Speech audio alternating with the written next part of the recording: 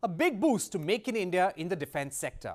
Prime Minister Narendra Modi and Spanish Prime Minister Pedro Sanchez inaugurated the Tata aircraft complex for manufacturing the C-295 aircraft in Vadodara, Gujarat. This means that this crucial military support aircraft used by the Indian Air Force will now be made in India.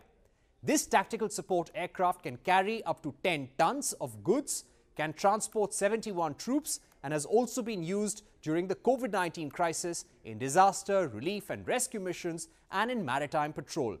The C-295 program is a collaboration between Tata Advanced Systems Limited and Airbus Defence based in Spain.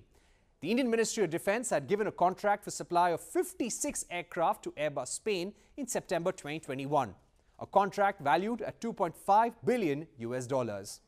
Out of these, Airbus has to deliver 16 aircraft in flyaway condition from its assembly line in Spain. Since September 2023, 6 aircraft have already been delivered to the Indian Air Force. Tata Advanced Systems Limited is the Indian contract manufacturer and will make 40 out of 56 aircraft as part of the industrial partnership with Airbus. The first Made in India C-295 will be rolling out of the Tata aircraft complex in Vadodara in 2026. Now, why is this important for India?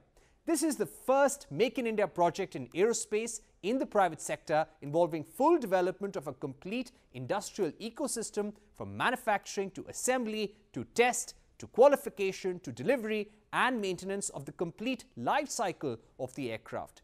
India's leading defence PSUs like Bharat Electronics, Bharat Dynamics and MSMEs will also supply components for the program. More than 18,000 parts will be made in India. 3,000 plus people will get direct employment and 15,000 will benefit from indirect employment. The Tata Group, which operates the main constituent assembly in Hyderabad, will ship the parts to Vadodara for final assembly.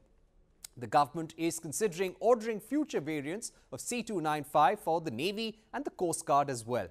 Prime Minister Modi said that this project reinforces India's position as a trusted partner in global aerospace manufacturing.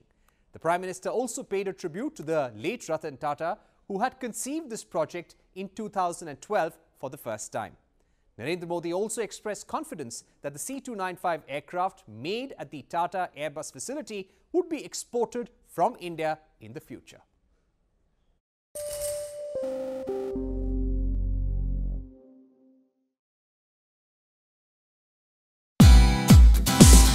Hey, thank you for watching this on CNBC TV18. Hope you liked it. For more such interesting news and updates, follow CNBC TV18 on all the social media platforms.